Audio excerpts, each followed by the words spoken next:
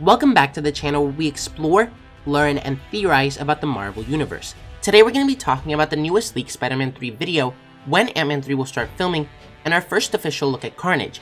If you're new to the channel, or even if you've been watching for a while, make sure you subscribe, because more than 96% of you guys aren't subscribed. And if you think that you're subbed, double check, because apparently there's a glitch where people are getting unsubscribed from certain channels. And remember that a subscription is free for you, but it really helps the channel a lot. And you can always unsub later if you want. Now let's get started. A new video was just leaked showing a stunt featuring Tom Holland and Zendaya for Spider-Man Homesick.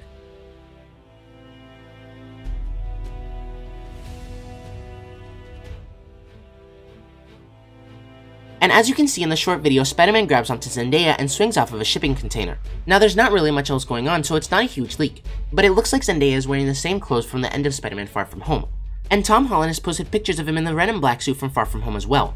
Plus, they just started filming recently, so I doubt that they'd start at the end of the movie and work their way backwards, which means that this is one of the movie's first scenes and takes place shortly after Spider-Man's identity is revealed to the whole world, and he's framed for the death of Mysterio. But I assume that what's happening is that he's probably trying to explain the whole situation to MJ. Next, Ant-Man's Bobby Cannavale says that Ant-Man 3 is due to start filming next year, but he's not sure if he's in it yet. In the movie, Bobby plays the cop Paxton, who's married to Scott Lang's ex-wife, which means that if he's not going to be in the movie, we probably won't be spending too much time with Maggie.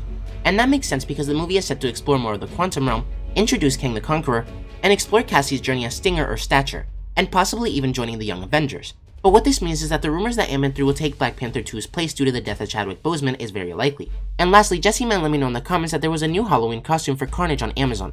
Now the costume itself isn't too crazy, it just looks like Carnage. But what's important is that it includes Venom 2 in the title, and is officially licensed by Marvel to Party City, which means that this is most likely our first official look at what Carnage will look like in Venom Let There Be Carnage.